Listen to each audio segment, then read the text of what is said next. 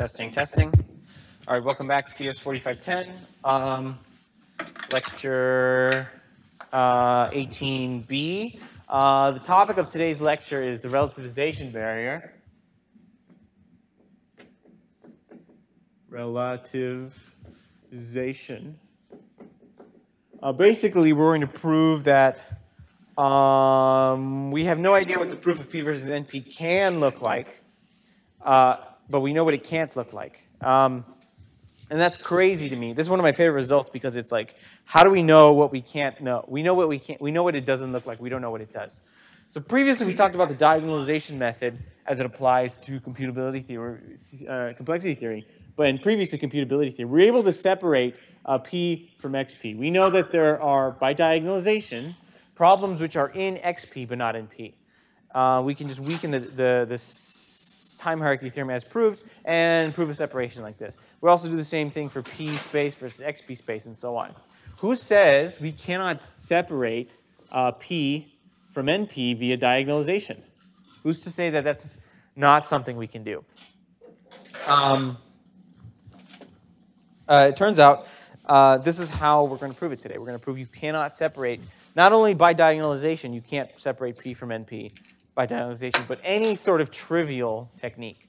In fact, most techniques at first glance appear to have this property, and no proof with this property can separate P from NP. This is a first look about how hard this problem really is.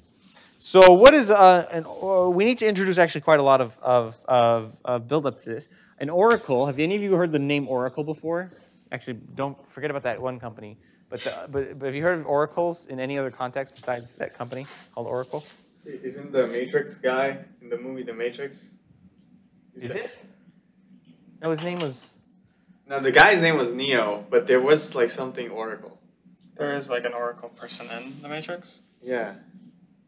The Oracle of Delphi was this ancient Greek figure. It was basically, you know, a magic 8-ball if it was a job. You went to her with some sort of offering, and she would tell you an answer, but she would not tell you how you got it. So an oracle in computer science, and I'm probably in The Matrix as well. I was actually curious to see if there's any pop-sci reference to an oracle. But it's basically a device that tells you an answer. It's a magic 8-ball. It tells you an answer, but it doesn't tell you anything about how it gets. And an oracle machine is one with access to an oracle. So we have some machine M and A. M is just a normal machine. A is the oracle. So this is not a Turing machine, but we call it an oracle machine. Basically, A is a language. The machine somehow has some second tape. It has like a normal tape. And then it has like a second oracle tape. Maybe it's unbounded. And this is only for the oracle. And it can write down an answer on the tape and then issue an instruction. And somehow magically, in a single step of time, the tape is cleared and the answer is written down. And the answer is if the string is in the language or not. If is in A or not. A is a language. So we say M has oracle access to language A. This is what we mean by an oracle machine. Totally hypothetical, totally magical, totally made up. But it allows us to consider relative computing, which is where the word relativization comes from. It allows us to study problems about the complexity of certain problems relative to another problem. This should be quite familiar to you because every reduction kind of feels like this anyway. But there's a big difference between like a reduction kind of argument and an oracle argument because the reductions as presented, the many one reductions and the polynomial time reductions, you're allowed to make like one query. Here, the machine is allowed to make several queries, as many queries as it wants, unless it has some other bound on it. Right. So consider like we can say for class C and language A, we define class C to the A to be languages decidable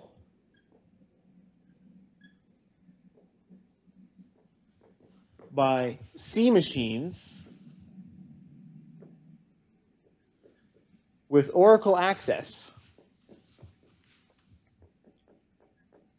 to A. So basically, each machine has this device attached to it. It's plugged in. And in a single step, it can determine membership in the language or not. Now, there is a slight complication I want to mention. Do you measure the time it takes to write down the question on the tape? That depends on who you ask. And only some theorems differ on if you have to measure that. For example, if you have access to an exponential problem solver, it maybe requires you to write down an exponentially sized string, and then that might be problematic. There's very, very few results that depend on actually accessing the tape. But just pretend we're above the machine level, and somehow the problem the machine can just know. It can answer these questions to itself in unit time, and it can continue computing. So as an example, let's consider P with oracle access to SAT. So what is this? This is a polynomial time-bounded machine. The machine's run in a polynomial number of steps, but however, they have oracle access to SAT.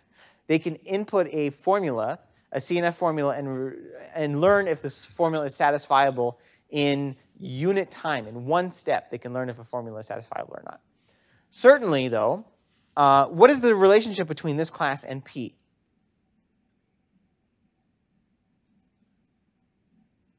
Here we have, instead of Turing machines, which have polynomial number of steps, we have oracle machines. And each oracle machine has access to SAT in a magical 8-ball way. What is the relationship between P and PSAT? Is P a subset of PSAT? Yes, why? It seems like PSAT is a lot more powerful because it has oracle access to SAT, which we know can solve, well, first of all, any NP problem. That is also true. Let's go through these slowly. First of all, why is P a subset of PSAT?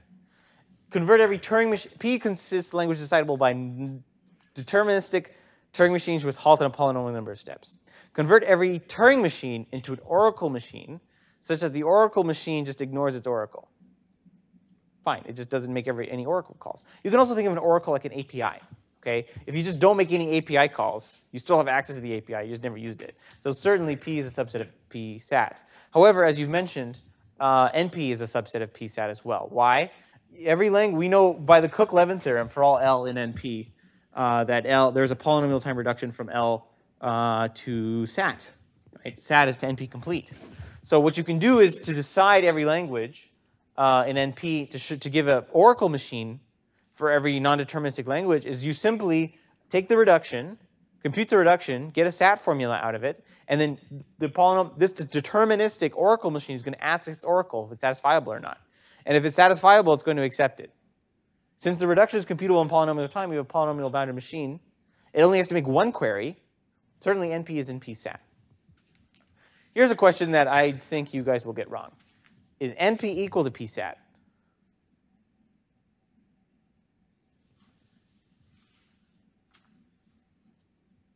No. Why? NP intermediate problems. Oh, wow, but the Cook-Levin theorem doesn't just take a reduction for the NP complete problems to SAT formulas. It goes from all of NP. So technically, you could map these NP intermediate problems to SAT formulas as well. The reduction takes just that's a great answer, but and a great question. But it takes a non-deterministic computation and converts it to a SAT formula, not necessarily one that's NP complete. So you could take graph isomorphism or factoring and turn that into a SAT formula as well. And the reduction still holds in a more complicated way.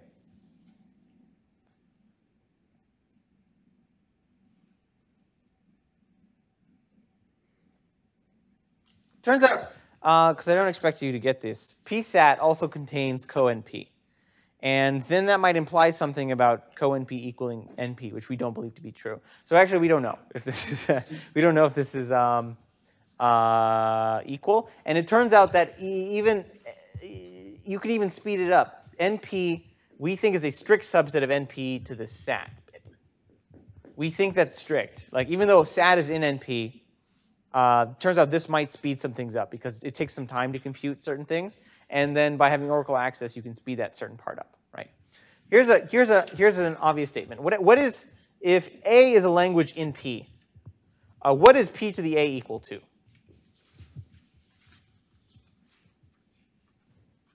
Again, P to the A is an oracle machine. It somehow has access to a polynomial time language. It has oracle access to this polynomial time language. What would you expect P to the A be equal to? Just P? Yes, why? So A is in polynomial time, so it's not really doing anything for you that P isn't already. Yeah. Like, you could quote-unquote de-oracleify the problem by converting the oracle to an algorithm. Like, this is an API. We're calling it magic. But if it's decidable, you can just decide it and then count the time as your own. So anytime you make an oracle call, convert that to an algorithm subroutine call. Still polynomial time. You can make polynomial many queries to a polynomial time algorithm. Suddenly you now have polynomial time algorithm. The whole thing is polynomial time. So it gives you no power there. But that's only for A's and P, certainly, right? Oracles, of course, are more magic than this. This is sort of useless. We wouldn't talk about it this way. The oracle could be halt. Like, the first invention of this was to study, like, if halt was decidable. Suppose you had oracle access to halt. You can say yes and no, no and yes. What other languages are still undecidable? That was like the primary question. So it's not even necessary that A be decidable. It can be anything magic, anything crazy is what we care about oracles. So we don't actually care. Here we've only done some examples of an oracle, of comparisons of classes of languages, one with and one without an oracle. But it turns out that we're not primarily concerned with that. In our world, we're concerned about an entire alternate universe, an entire world relative to a certain oracle. So in our world, we're concerned with the questions like as L, P, NP, and P space, right? We have these structural questions, we have these big classes, and of course there's others. These are the classes we're concerned with, and we're concerned with them relative to our own world. But for each language, consider an alternate reality where the members and the people in that world, maybe they're like Dr. Seuss-looking people, they're concerned with their own oracle questions. So we're concerned with us. This is our world. Their world would be like, they're concerned with the relationship between L of A, P to the A, and I'll put a question mark under all of these, NP to the A, and P space to the A. Right? So in the world relative to A, when we say the world relative to A, we are concerned where every machine also has equal access to this oracle A within their bound. Polynomial time machine can only make polynomially many queries to A. It's a polynomial time machine. Each query requires 1 unit of time. It can only make polynomial many queries. Still limited. But P space, you can only use polynomial space unbounded in time, so it can make as many queries as it wants. It's a very different problem because now we have to consider a kind of query complexity along with the resource complexity that we already have. It's kind of orthogonal. And in the world, quote unquote, the world relative to A,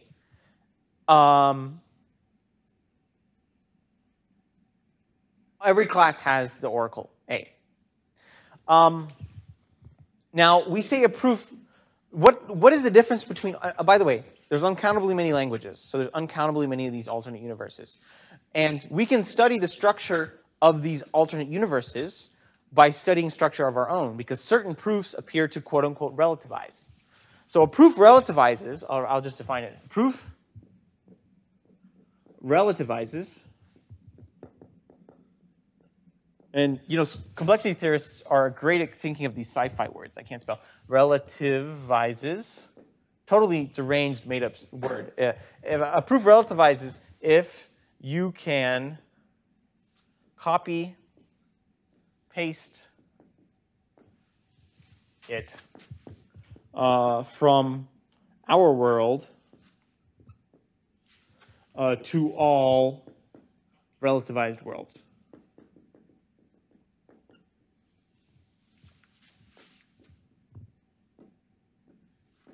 So sometimes a theorem is true in our world, and if it's copy-pastable, it's true then therefore in our worlds. What I mean by copy-pasting is, consider the following. Like we proved, I'll give the rough proof that time of n to the k is a strict subset of time n to the k plus 1. Most proofs relativize. Specifically, the time hierarchy theorem relativizes. And let's kind of give you what I mean by copy-paste. So here's our world. We have D on input W. We're going to compute I'll say wi. Compute n is equal to the size of wi. Simulate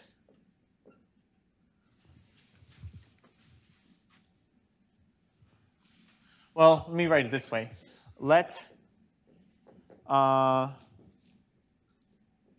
M1, M2 be n to the k machines.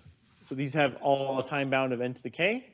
Again, of course, you can't do this by Rice's theorem, but we mentioned a way how to fix it in the proof of the time hierarchy theorem. So let's just pretend that we can do that again. So let M1, M2 be machines which halt in n to the k number of steps. We're going to create D on input wi. It's going to compute n equals wi. And then it's going to simulate wi on mi on wi for n to the k steps. Then we're going to return the opposite, 1 minus mi on wi, right? What I mean by relativize here is we're going to copy and paste the proof with some small modifications. Let M1a, M2a be n to the k machines. But instead of Turing machines, now these are oracle machines. Each machine now has access to this oracle A. Our diagonalization is going to be D to the A. D is going to have access to the same oracle. On input, this is quite literally a copy-paste, wi. It's going to compute n is equal to wi. Simulate. And the simulation requires an extra step, so I'm going to put a star here. Simulate MIA on wi for n to the k steps. Awesome. And it's going to return the opposite. So I call that 1 minus MIA on wi. All right? Any questions about these two proofs? What they're doing? I've quite literally copied and pasted this proof. However, I now, instead of here, in our world, we're diagonalizing over n to the k machines, Turing machines. In the world relative to A, we're diagonalizing over what? The oracle machines. Each machine has oracle access to A. So does our diagonal machine to compute the difference. But this simulation has an extra star by it. It takes an extra sentence. Basically what happens is here, when you simulate the machine in our world without the oracle, nothing happens. I mean, nothing goes wrong. If mi to the a is an oracle machine, it can make oracle calls. How do you simulate the oracle call?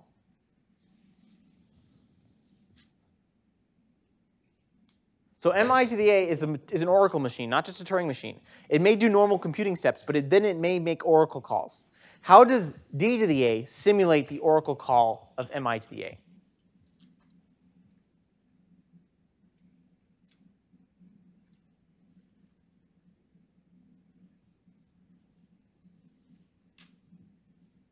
Is it asking how long it takes, or? So mi to the a is a hypothetical imagined magic machine. It makes a hypothetical imagined fake magical API call. How do we simulate the API call?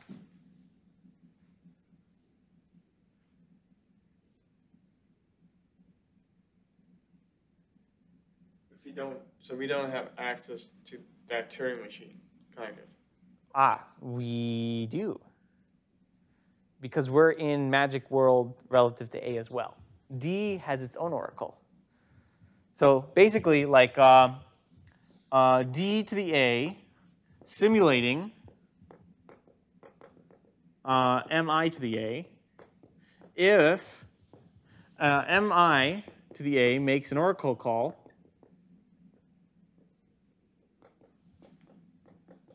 d to the a simulates this by calling its own oracle. Right? So suppose you are like writing an emulator or something, and a machine makes an API, and the machine you're emulating makes an API call, and you need to simulate that to progress the emulation further. The way you have to do that is you just call your own API, basically. You implement the API, and then you just call it. Anytime the machine you're simulating makes an API call, you yourself will make the API call and then proceed by the simulation, right? So many of the proofs we appear to have ever done in this course appear to relativize. All the proofs for computability theory appear to relativize. A relativizing proof, again, is one, really the characteristic of a proof which relativizes is one which deals with computation only in a black box way. Here, the machine, we're not doing anything to the Oracle machine except simulating it. All we're doing is giving it input, doing exactly what it says, and then branching negatively on its output. So computation here only occurs in a black box way. So a relativizing proof is not a very formal or intuitive, it's a formal notion and not an intuitive one. You can look at a proof and think this has to relativize because everything that occurs in the proof just appears to be doing black box sort of little magic. Nothing super deep into it. Can you think of a theorem we've done in class which does not appear to relativize? That's a big, hard, that's a debatable, open, and hard question. Let's see if you can think of something. What's something we've done in the complexity unit you would question is a relativizing proof?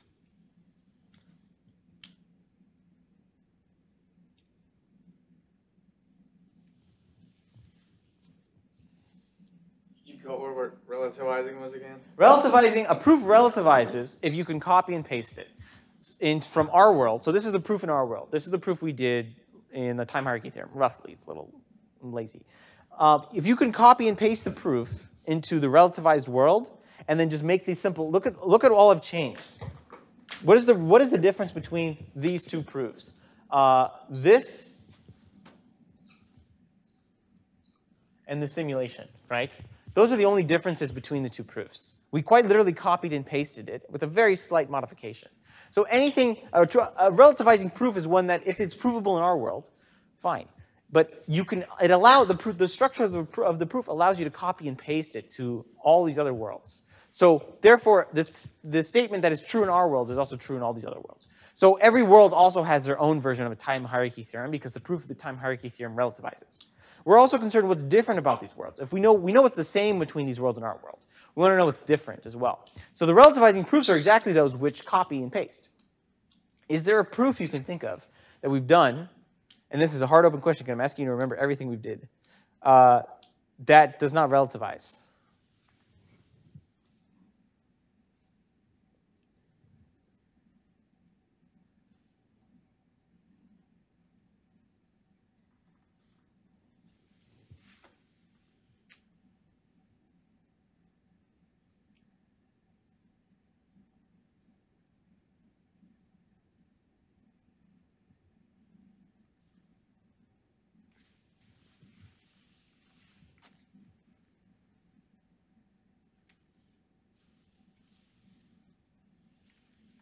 If I had to come up with one, the one I would think of first would probably be the Cook-Levin theorem.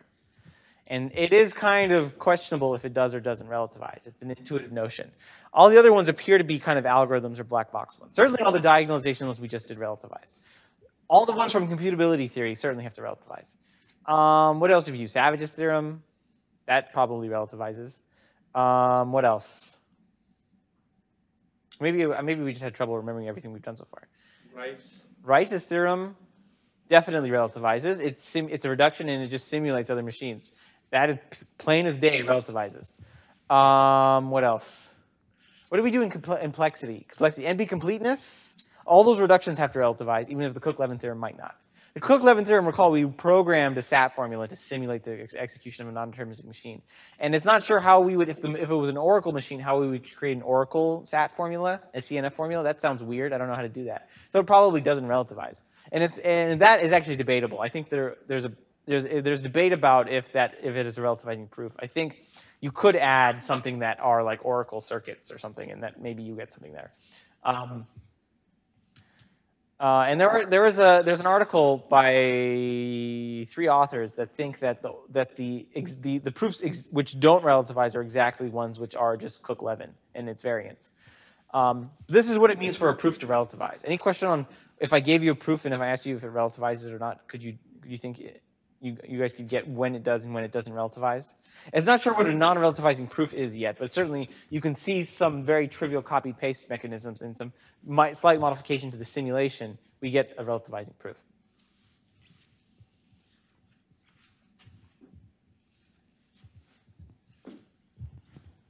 Now, how does this relate to P versus NP?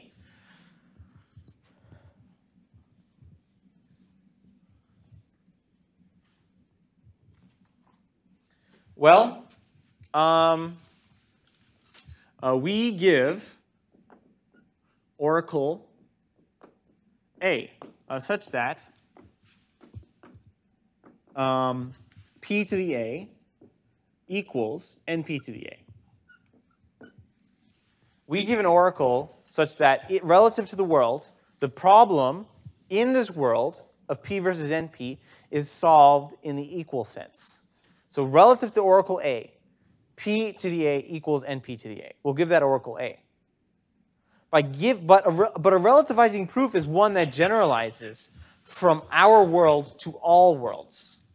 So by giving a world where they're equal, we know that there is no relativizing proof that P does not equal NP. So there does not exist a relativizing proof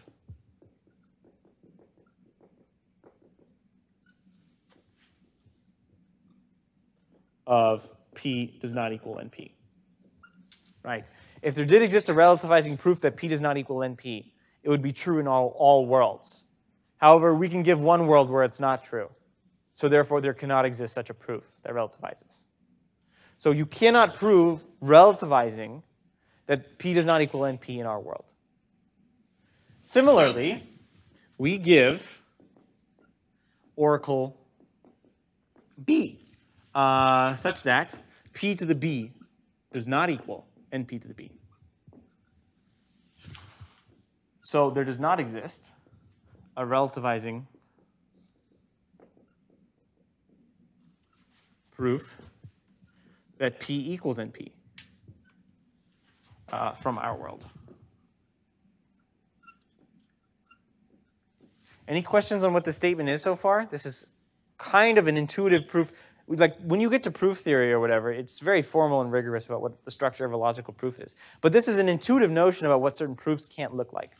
We're giving an oracle A. By giving this oracle A, we're giving a world where P equals NP. That means no proof of P does not equal NP can generalize. Relativization is a very fixed, specific kind of generalization. Certain proofs appear to generalize, quote unquote relativize, to all worlds. But if we can give a world where they're equal, then you couldn't be able to prove it that they're not equal in a way that also generalizes. We also give a world where they're not equal. We give two worlds, one where they're equal and one where they're not. By giving a world where they're not equal, then no proof that they're equal can generalize from our world. The P versus NP question admits contradictory relativizations. There are two worlds that are different. By exhibiting two worlds that are different, no proof from our world can have this generalizing structure that we call relativizing. No proof of our world of P versus NP can be a relativizing proof. If we can display oracles A and B that have this property, then we know no such trivial proof like this can separate P from NP. No diagonalization proof exists to separate P from NP. And it immediately makes the question much harder. It makes it obvious by showing this how hard the question actually is. We need to somehow deal intrinsically with the computation instead of in just sort of black box execution and simulation things. I'll repeat it again, but a relativizing proof appears to be one that is either just diagonalization or trivial simulations. Computations are done in a black box way. And again, this is like a function. This is the reason I emphasize the functional part, right? If I give you a function like phi of I of x or something, right? When you represent computation functionally, there's only a few things you can do. You can give it input, you can give it output, which is like you read the whole function, and then you can choose a different computation to run it on. So computation represented in a functional way is not going to resolve P versus NP. Immediately, by knowing the relativization barrier, and this is the first barrier to P versus NP. There are at least three. The natural proofs barrier. We know that P versus NP does not have a natural proof, and we know that P versus NP does not There's no algebraizing proof of P versus NP. What those are is way too complicated. But we know that there are 3 barriers throughout history, at least, of what P versus NP can't look like. People tried to prove P versus NP using proofs that have a similar structure. We've hit a barrier. And what that means is the proof can't look like your proof. So we know your proof is wrong. We don't know how to prove it, but we know how not to prove it, is what the statement is. Any questions on this part before we get to showing oracles A and oracles B? This is a really frightful and scary theorem, I think. It's really interesting to know that that's what the theorem, that we know what the proof cannot look like. It's kind of terrifying. Okay, so let's just give oracle A first, and that's actually surprisingly easy. So first off, the containment one way is easy. So we really just want to prove that there exists A such that NP to the A is contained within P to the A, right? The reverse inclusion is going to be true for every oracle A. Non-determinism still generalizes by having the machine. So we just want to show that there's one oracle that does it this way, right? An oracle, and if you think about an oracle is really like lifting the problem, okay? NP to the A is bigger than NP. P to the A is bigger than P. Because you could, given access to this oracle, you can certainly decide more things. So we want to lift both P to the A and NP to the A to like the same level where non-determinism doesn't really matter. We want to, it appears to matter in our world. We can't prove it that P does not equal NP because non-determinism appears to make that difference. But if we can grow both of them to a large enough level that they're the same, that non-determinism actually has no effect, we can like dilute it out, then we can, that's the motivation for designing an oracle A. And it turns out that non-determinism doesn't matter for P space. So we'll do that. We're going to say NP to a P space complete problem, which is TQBF, right? You recall what TQBF was for the P space collector? True quantified Boolean formula is a P space complete problem, okay? Now, we want to show this is equal to P to the TQBF. And that will complete the existence of a world where P to the A does not equal NP to the A. Recall that's what we want to show. So we can, first let's de-oracleize this. We can replace the oracle for TQBF by an algorithm for TQBF. If you recall, what was the complexity of the algorithm for TQBF?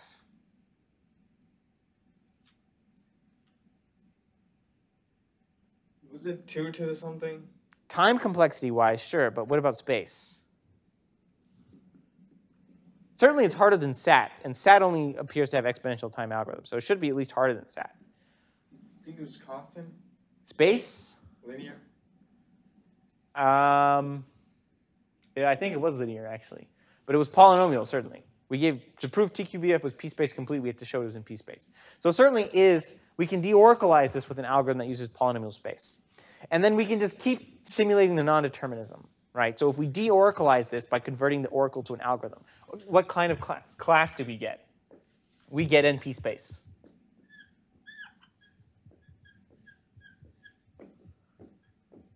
Right? We can convert the oracle non-deterministic polynomial oracle machine to a non-deterministic polynomial space machine. Why? By converting the oracle to an algorithm which uses as much polynomial space. And we just keep this class non-deterministic to simulate the non-determinism of this. Okay? This containment is true. We believe this. Okay. What is NP space? What do we know about NP space? Equal to P space? Yeah, why? We discussed, I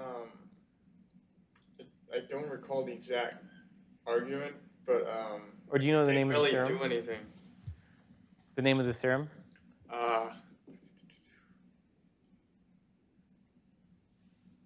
Was it someone's name? Or Yes. You're totally right, though. Non-determinism doesn't give us any power. It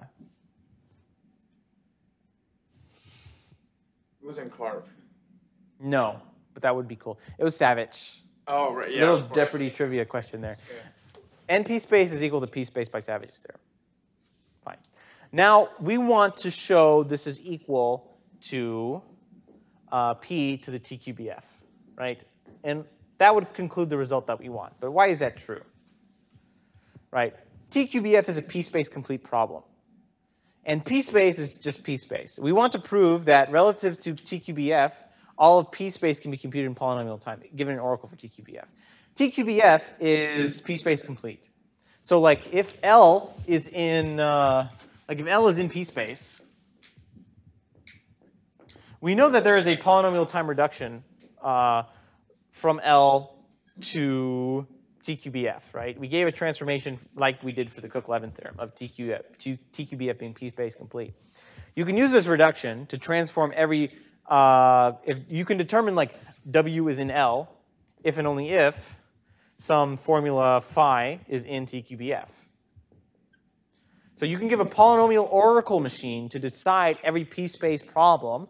It's going to compute the reduction, and then it's just going to determine if that formula is in TQBF by asking its oracle. And if the oracle returns yes, it's going to accept the input. Right? So we can believe then that P-space is a subset of P relative to TQBF. All of polynomial space computation is polynomial time relative to the oracle for a P-space complete problem. We agree with this. Okay, well, we have a containment here, NP to the TQBF, all the way P to TQBF. So A, proven true.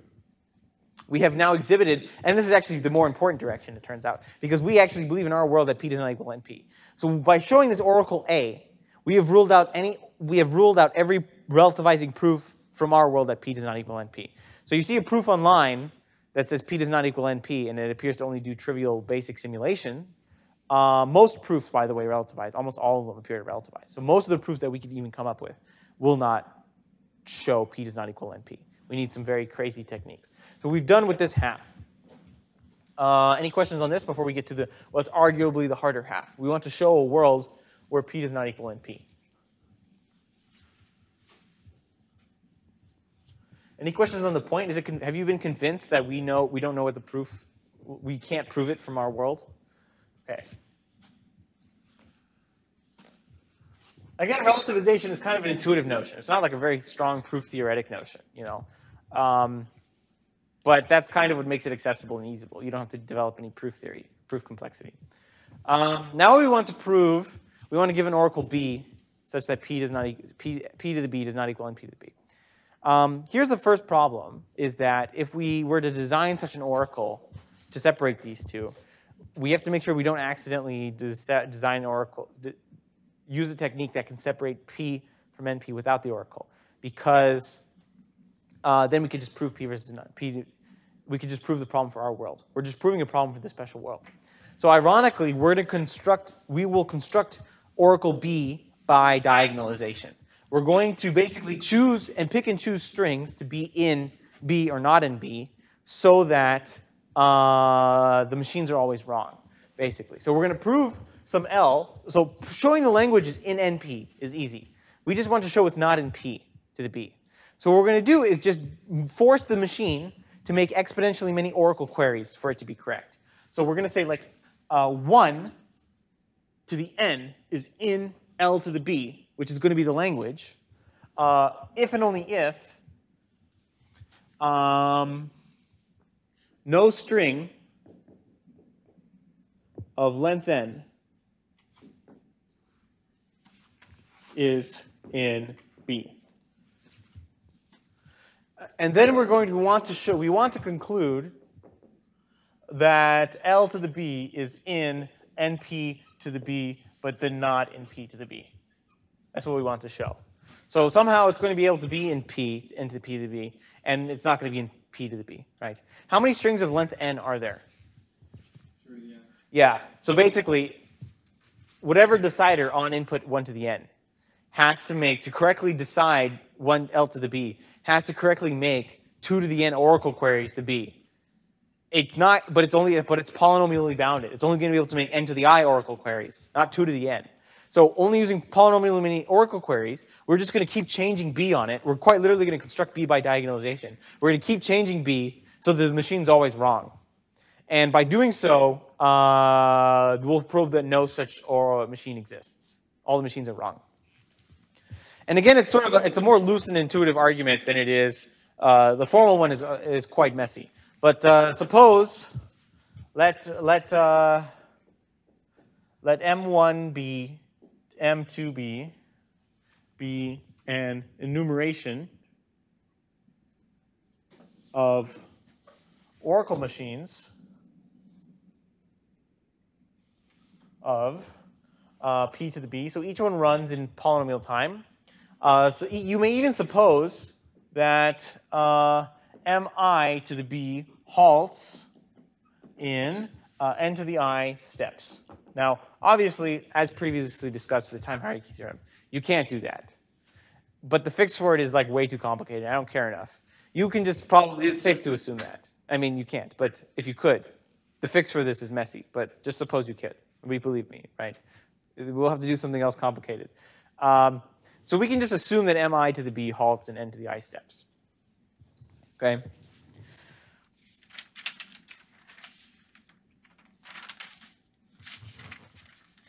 We construct B in a sequence of stages.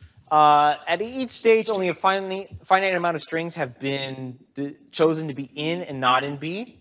And we ensure that mi to the b is wrong on stage I. So, like, at each stage, we ensure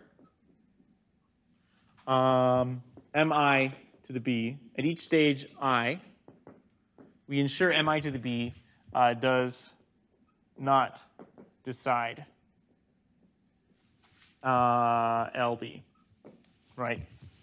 So we're just gonna keep changing b so that mi to the b is wrong, because mi to the b is going to be some polynomial machine. It's going to make some polynomial make queries, right? So suppose we are at stage I.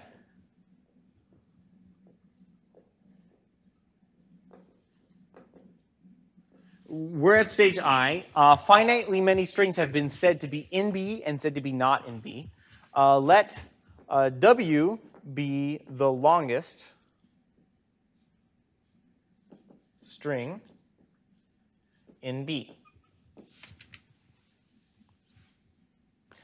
Choose n such that 2 to the n is greater than n to the I, and n is greater than the length of W. So we're going to choose only longer strings. At each stage, we just really decide the strings of the next length, right? We want to increase the knowledge about B such that how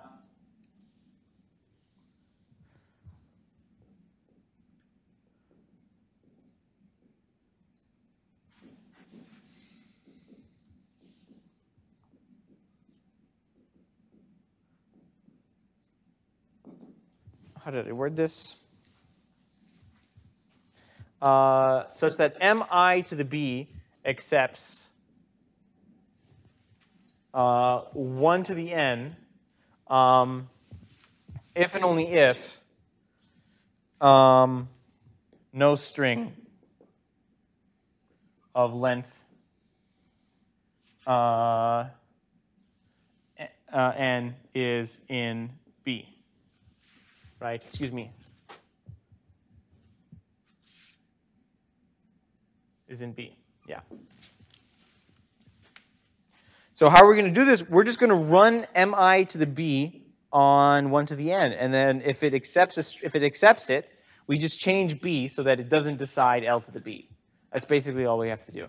So we're going to run mi to the b on 1 to the n. If mi to the b queries its oracle on a previously decided string,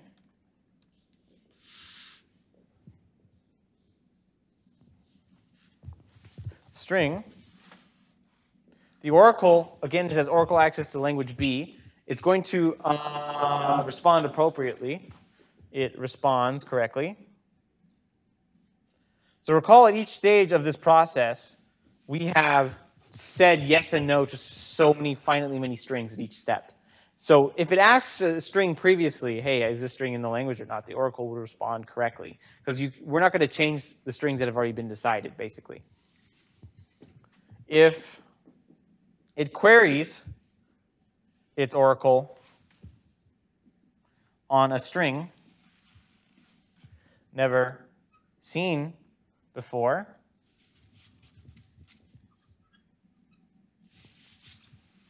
the oracle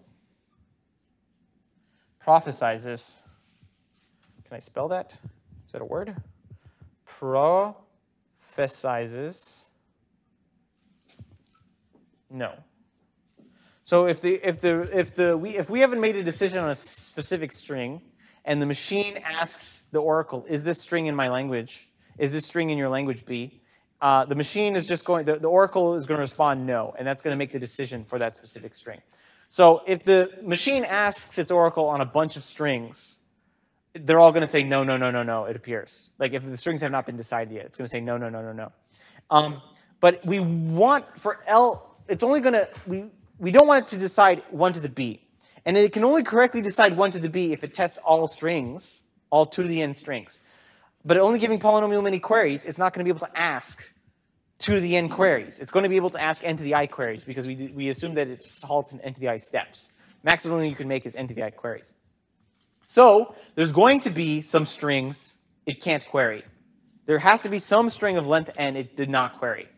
And we're going to choose one of those to be in B if it rejects. So if MIB accepts 1 to the n, choose a string it did not query to be in B. If MI to the B rejects 1 to the n. Oh, my bad. If MI to the B accepts 1 to the n, no string should be in B, right? No string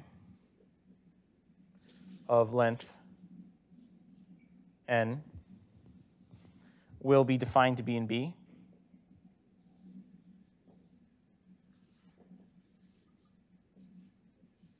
If MI to the B rejects n, choose a string it did not query to be in B.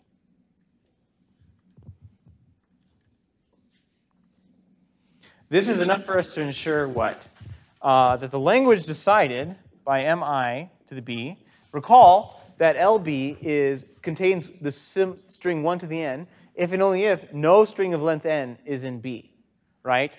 So if MI rejects 1 to the B, we put a string in B so that to ensure that L of MI to the B, the language accepted by the machine, can never be LB. And because these are the machines which enumerate polynomial time oracle machines, we know, therefore, that LB is not in P. P to the B, excuse me. Okay? Any questions on this horrible argument? But it is kind of a diagonalization thing. It is an infinite process to define a language, but the language need not even be computable. There's uncountably many languages, and as long as we can show that there exists one. Certainly, if uncountably many languages, any one of them is the output of this process, were it to stop. So that is the language in the world where P to the B does not equal NP to the B. Now, we've shown that this language is not in P to the B. Why is it in NP to the B? Is a hard one. So the limitation of this machine, again, is that it was forced to make exponentially many queries to be correct. Using non-determinism, can you make the machine polynomial time instead of exponential?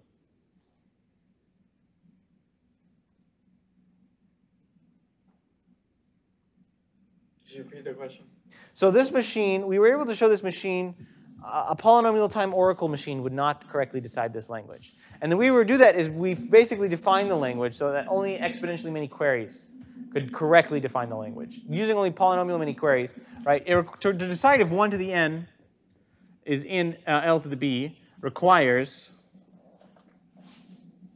what? 2 to the n queries, and not possible with only n to the I queries, right? If you only make n to the I queries, there's going to be some strings unqueried. So you're going to be able to make a mistake, basically, if you try and guess. So it requires 2 to the n queries to correctly determine if 1 to the n is in L18B. Why is this? The machine takes exponentially many queries. How can you do this faster with non-determinism? Make a non-deterministic oracle machine. So now it has 2 degrees of fake computational power. It has access to an oracle and access to non-determinism. Given a machine with access to non-determinism and an oracle, can you speed up its ability to decide L to the B?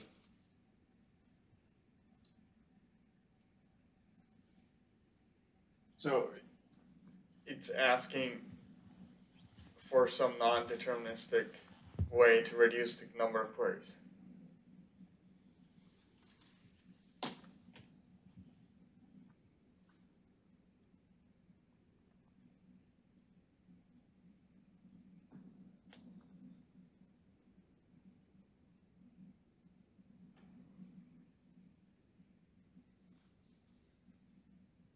If you think about it, non-determinism really is like a finite but exponential speedup, right? Think about SAT, deterministic algorithms for SAT versus non-deterministic ones. A deterministic algorithm has to try L2 to the n possibilities, assignments. A non-deterministic one just somehow correctly guesses the assignment, and it's satisfiable, fine. Similarly here, what you do is you use the non-determinism to just guess the correct queries you're supposed to make. You don't need all 2 to the n. You just need to know that one string of length n is in the language or not. So you just correctly guess that string. Or you correctly guess 0 if none are there or something like that, right? It can do, so basically you replace this kind of exponential search part by non-deterministically guessing the correct queries to make. And by that, you don't have to check all of them. You just have to check the right ones. That's sufficient, it turns out, to show that L to the B is not in, is in NP to the B. Right. Kind of an ugly argument, I think, to get this kind of thing, but it's necessary. All right. I have one more piece of evidence in favor of worlds where NP, P relative to an oracle, NP does not equal P. Any questions on this argument before we go on?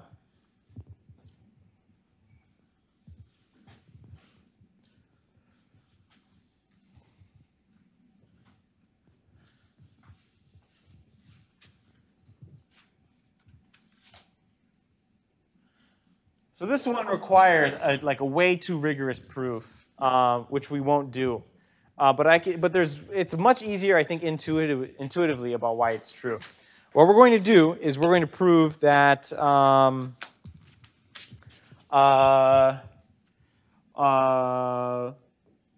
R, a random oracle, the probability that NP to the R is not equal to P to the R is 1. So relative to a random oracle, NP does not equal P, right? If you consider the randomness of R to be fixed, R is a random oracle with, it has equal probability to be any language. By a random oracle, I mean the oracle responds to answers consistently, but whenever asked a new string, it flips a coin. So it doesn't know what language it is until it's answered every question. But it has equal probability to be any language. I claim that there is a language in NP to the R and not in P to the R. Proving that this is true with probability 1, basically this proves for most languages, the problem for most worlds, P does not equal NP. And maybe only countably many worlds does P equal NP. But for most of them, uncountably many, overwhelmingly many, requires some measure theory, real analysis actually to prove this. But intuitively, it's true. And the way we're going to do this is we're going to put a language in NP to the R, and that's not in P to the R. And it's basically something like this. Like we'll say like 1 to the n is in L, if and only if, and again, we have to rely on oracle access instead of accidentally solving P versus NP. 1 to the n is in L, if and only if in the first 2 to the n oracle queries,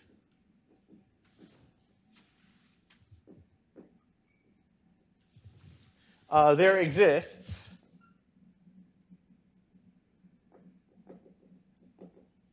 a run of n ones.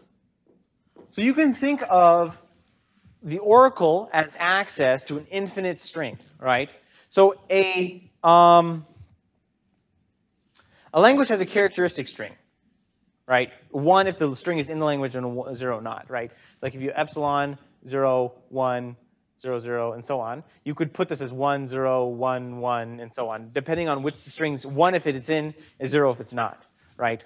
So if you think about relative to a random oracle, you can consider an oracle machine actually has access to a pre-written tape with this random string of 1s and 0s on it. So this language is going to contain 1 to the n if and only if in the first 2 to the n symbols there exists a run of n ones. Do you know what the probability is that in the first, if you have 2 to the n coin flips, what's the probability that there's n sequential heads in a row? The first n are heads, or in any? In any position, anywhere in the 2 to the n, there's n consecutive heads. Hard, this is actually a difficult question.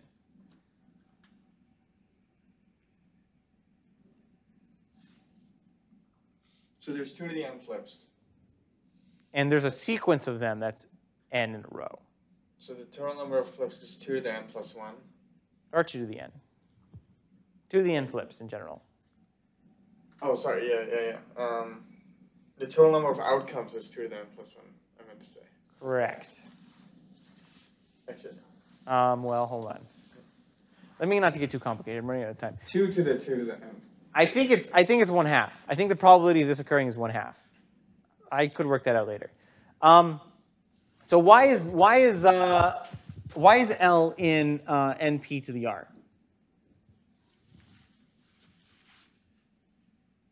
Give a non-deterministic algorithm to determine this. You said the probability is 1/2? I think, yeah. But how do you find this for sure non-deterministically? Let's say you have a random string of length 2 to the n. You couldn't even read the string. It's 2 to the n, long. Polynomial time cannot read exponentially long things. How do you know, though, that L is in NP to the R? Non-determinism, use non-determinism to solve it faster.